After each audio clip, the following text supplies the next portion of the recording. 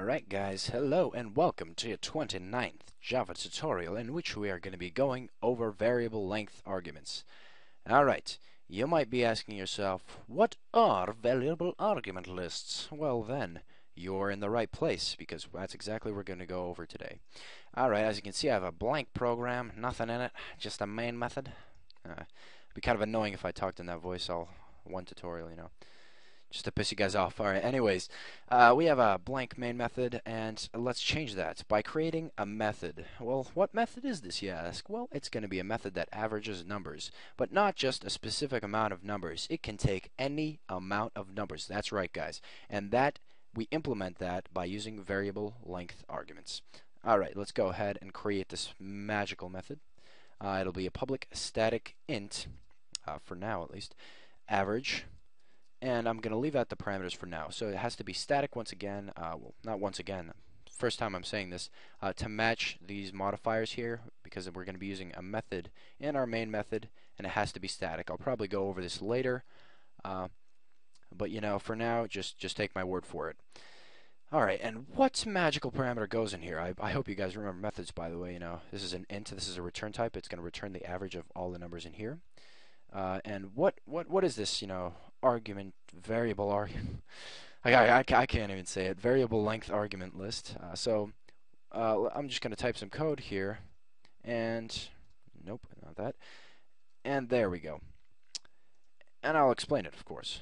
Well, no, let's just go on. No, I'm kidding. I'll explain it quickly. So this int pretty much specifies what types of numbers are going to be going in here. This ... or ellipsis represents that there can be any number of integers in these parameters, and how they're going to be called simply by average. They're going to be separated by commas, if you know what I mean. It's going to be 1, 2, 3, like so. 4, I meant. Alright, and this numbers thing right here is the array, and the array is pretty much where all the numbers that we put here are stored. So all the numbers that we put in between commas in as parameters for this method are stored in this numbers array that we can easily access afterwards. Alright, so let's go ahead and find the average. Average is the sum divided by the number of numbers. So first we need to create a few variables. One is going to be the sum. We're going to preset it to 0. And the other one's going to be the actual average. Once again, preset that to 0. Let's create a for loop here, and it's going to be an enhanced for loop, or a special type of for loops created for arrays. I hope you guys remember how to do this, or if not, just review it in one of my last tutorials. I've created an easy to manage playlist, and you can check that out there, of my Java tutorials at least. And for int I, we put a colon and we put numbers. All this is going to do is create an integer I. Every time it loops through, I becomes the next element in the numbers array. So what do we want to do each time it loops? We just want to add I to the sum. So we effectively add all the numbers from the numbers array to our sum.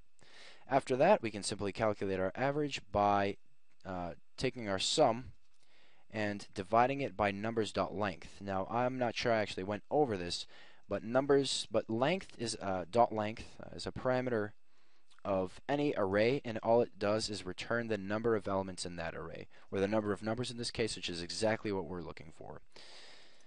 So, without further ado, now that we've calculated our average, we can simply return it to match our return type at the beginning of the method. Alright, fair enough, simple enough. Let's go ahead and put this method to some quick use. System.out.println. Let's try that out. Alright, so let's do something very simple at first, like average of two numbers, 2 and 2. 2 plus 2, 4, divided by number of numbers, which is 2, would be 2. Average of these is 2. We're correct, but check this out. Now, if we were trying to do this with definite arguments, we would have to create an argument for every element that we're trying to put in. So we would either have to have a method for exactly 2 numbers, we would have to have another method for 3 numbers, but with this, all the elements we put, it can be completely unlimited. All of them are stored in numbers, and we find the average of all of them, which is very, very convenient and handy. So once again, let's try something a bit harder. 1, 2, 3. Well, that's okay. That's not too hard at all, And let's try one more. 1 comma 2 comma 5. Now as you notice, the sum of all these is 8 divided by 3. It will not be a whole number. I believe it'll be 2 2/3.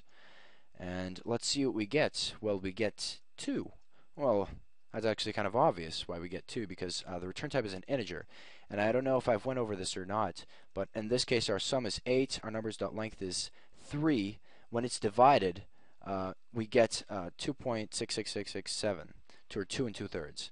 And since it's an integer, what it does to this value, it has to automatically cut off everything to the right of the decimal point. So it just does this, and it prints out just a plain 2, as we saw.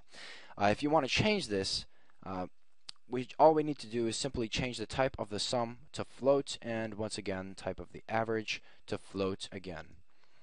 All this does, we're pretty much just dividing the float sum by the float numbers.length, and since we're working with floats, or doubles for that matter, it doesn't actually it doesn't matter. It doesn't want to cut it off, is what I meant to say. Yeah, so this number, it will not cut it off because a float can store values to the right of the decimal point.